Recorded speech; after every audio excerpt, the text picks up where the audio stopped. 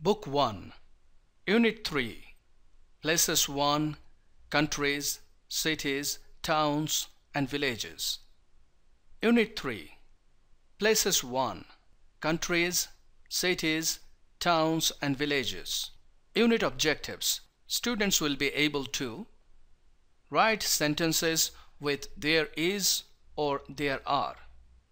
Write sentences using the table and the pictures. Build sentences using the table and a map. Write negative sentences using is not or are not. Use a or the correctly. Use capital letters and punctuation marks correctly. Complete a table with the information about a city. Write guided paragraphs. Correct the written work. Spell correctly, especially some countries, words with double vowels, 3 vowels, etc. Writing sentences with there is or there are. Put there is before the subject if the subject is single, such as an airport, a hotel, a new building. Put there are before the subject if the subject is plural, such as airports, hotels, new buildings. These are the plural words stated in the singular noun. This structure will show you how to write the sentences with there is or there are.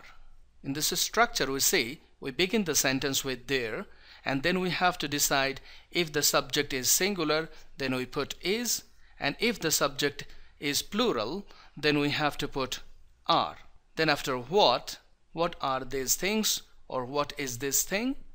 Then we have to write the information about where.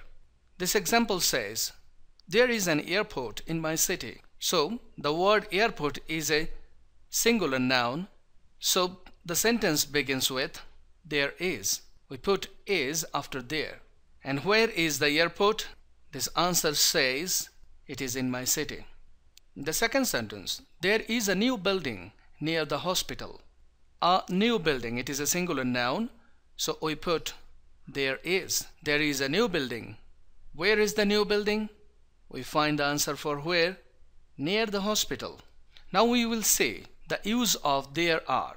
There are 2 airports in my city. It says 2 airports. It is a plural number, and that's why we put there are. There are 2 airports, and the same answer, where?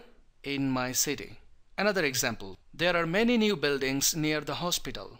Many shows that it is a plural number, buildings.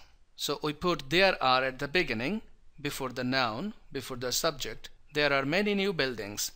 And where are the new buildings? We can find answer near the hospital.